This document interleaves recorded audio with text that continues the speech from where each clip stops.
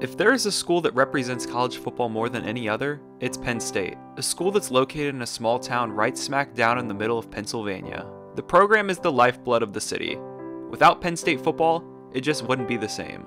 But this program went through a serious stretch, one that most programs just don't go through. As we come on the air, former Penn State coach Jerry Sandusky has been sentenced to prison for the rest of his life. This situation set the program back, and it was one of the darkest moments in the history of sports. Now, I'm not going to dive into the politics of it, but this situation almost killed Penn State football. They were set back big time, and had to face an uphill climb that no other school has faced before. So today I will tell you a quick story about Penn State football and how this program got itself back onto the top of college football. So let's get into it. Let's backtrack to the 1950s. Joe Paterno just graduated college at Brown and was going to attend Boston University's law school. But Joe Pa was offered a job to become an assistant coach at Penn State with their football team under coach Charles Ingle, better known as Rip Ingle, who was Joe's football coach at Brown. When Joe took the job, his dad was dumbfounded because Joe spent all that hard work in school and then he took a low-paying coaching job. But we all know that was a pretty good idea. Coach Ingle knew Joe would become a good coach since he was a quarterback at Brown, and Rip went on to coach the Lions from 1950 through 1965. And Joe was an assistant coach there for all those years, and he was even promoted to the associate head coach. But when Rip retired in 1966, Joe was promoted to head coach and stayed in that position all the way up until 2011. Joe Pa was going to spend 46 seasons as the head coach of the Nittany Lions, which goes down as the longest for any head coach ever in the sport. And don't forget, he was there for 16 seasons before he was the head coach,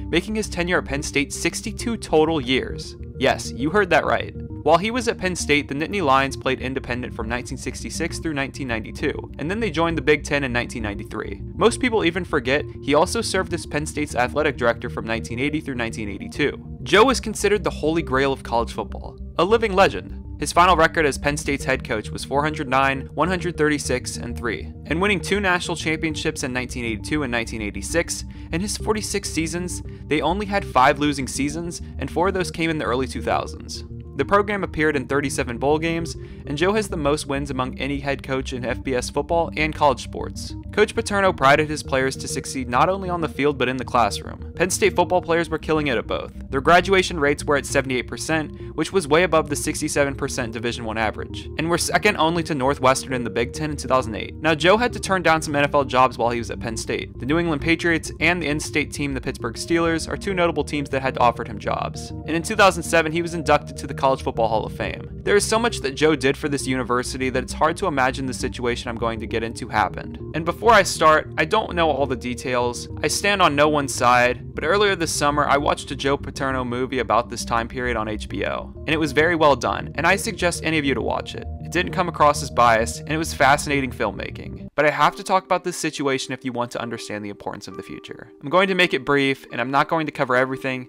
but I have to make some points. Like I said, Joe is regarded as the saint of college football, for all the things he did off the field in the community, how much his players regarded him as a father figure, and how the community in a whole looks at him. You just can't imagine something horrible ever coming out of there. But in November of 2011, a story broke about former assistant coach Jerry Sandusky and how he was physically assaulting kids and molesting them during a youth football camp at Penn State. This sent shockwaves around college football, and as a result, Joe Paterno was the person everyone pointed fingers at. Now, in that movie, you learn much more about the entire situation, but Joe had to take the blame, and sadly, his great name was ruined because of this. And Joe Paterno was fired in November of 2011, and all of the team's wins from 1998 through 2011 were vacated. Joe's statue outside of Beaver Stadium was taken down, but that's not the worst of it. In 2012, the NCAA gave them 5 years probation, and a 4-year postseason ban, and a $60 million fine. And finally, a loss of a total of 40 scholarships from 2013 to 2017. During the same period, Penn State was limited to 65 total scholarships, only 2 more than a Division I FCS school is allowed. Now, the NCAA rescinded much of the sanctions against Penn State.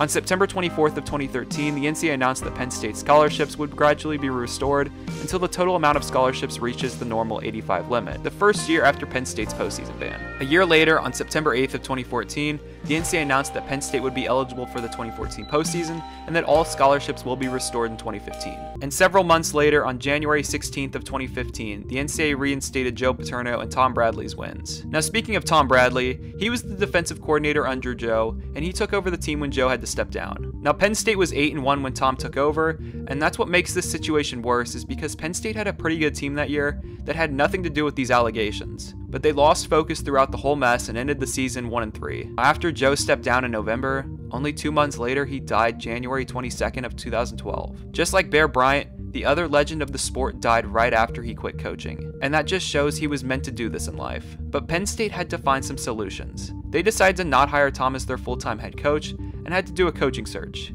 Even though they had all of these issues due to the NCAA and the program was a mess, Bill O'Brien took a chance on this storied program. Bill O'Brien was excited about the future of Penn State football. He could implement his knowledge of being the offensive coordinator for the Patriots and apply it to the team. Entering his first year in 2012, the Nittany Lions and Bill did not have much expectations. Because of everything going on, people thought they might not even win a game. And even though they started out 0-2, they finished the year 8-2, and it shocked the entire football world. Bill won the Coach of the Year award in the Big Ten, and even won the Coach of the Year award by ESPN, and he won the Bear Bryant Award for the Coach of the Year. The 2013 season, they went 7-6, winning their first 2 games, but they would win every other game for the remaining of the season. But after the season, the Houston Texans had hired Bill O'Brien to become their next head coach, and Penn State once again was looking for a new coach. But they decided to look at a Pennsylvania native and coach of Vanderbilt, James Franklin. James Franklin was the head coach of Vanderbilt for 3 years, and he went 9-4 back-to-back seasons there.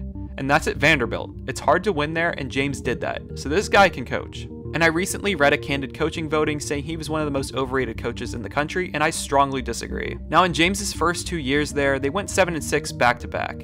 But in 2016, they went off, led by running back Saquon Barkley, that James Franklin got to come to Penn State, and speaking of guys he got to come there, quarterback Trace McSorley. Trace was signed to go to Vanderbilt, but when James Franklin left, Trace left to come play at Penn State with him. In the 2016 season, Penn State finished 11-3, making the Rose Bowl but losing in a shootout to USC. But this was a big accomplishment, and it showed that Penn State football was here to stay once again. Now in 2017, Penn State finished 11-2 while winning the Fiesta Bowl versus Washington, and the 2 games they lost that year were by a combined 4 points. So if the ball flipped their way a couple times, they could have gone undefeated and competed in the college football playoff. Now James Franklin has done wonders for this program, and they seem to be back on their feet. And as a college football fan, them being good is great for the sport. Going into this year, Penn State is ranked number 10 in the preseason AP poll, and they should be very competitive this year. Even though there were some scares James Franklin might have left for another school as the season ended, he is back and Penn State football is back to where they once were. I can't wait to see how they do because Penn State is good for college football. Thanks for watching.